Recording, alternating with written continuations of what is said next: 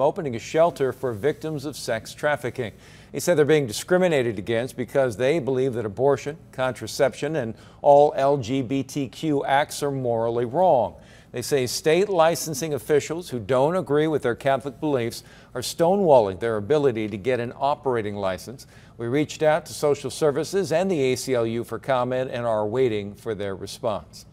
Today, the San Diego City Council is talking about an audit of the Utilities Department's metering system. It was one of the actions taken after a controversial series of customer overcharges.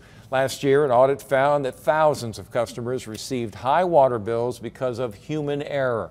Some saw bills as high as $2,000. And today, the Office of the City Auditor will be presenting a report with 13 recommendations to prevent a repeat of that.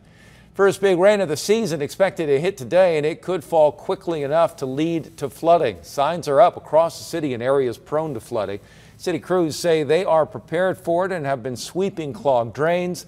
15 crews from the city's storm patrol will be actively moving through neighborhoods to respond to any issues. And speaking of the weather, let's get a check right now with Kalina. How are we doing? Yeah, we're already seeing some of that develop right now in our mountain and our desert areas because we've been tracking these two disturbances that are combining together, bringing all of that rain, all of the thunderstorm activity that we're going to see mostly tonight, with the brunt of it hitting tomorrow through Thursday. We actually have a flash flood warning that goes into effect later on tonight at 10 p.m. through Thursday at 1 a.m. So our rain futurecast shows blanketing clear across San Diego County. All of that rain by 10:30, it is everywhere. That's going to lead to a wet commute tomorrow morning and tomorrow night, as well as on Thursday. By Friday, we will see some lingering showers, but for the most part, we should clear out and dry out for that weekend. But again, we are going to see that flash flood watch kick off tonight at 10 p.m. So please be careful. Your high today along the coast, 72 degrees. Inland, you'll hit a high of 79 tomorrow, dropping down to 62 degrees.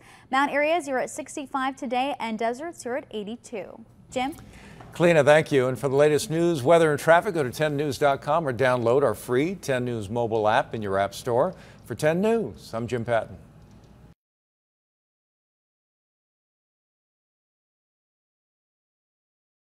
First major storm of the season.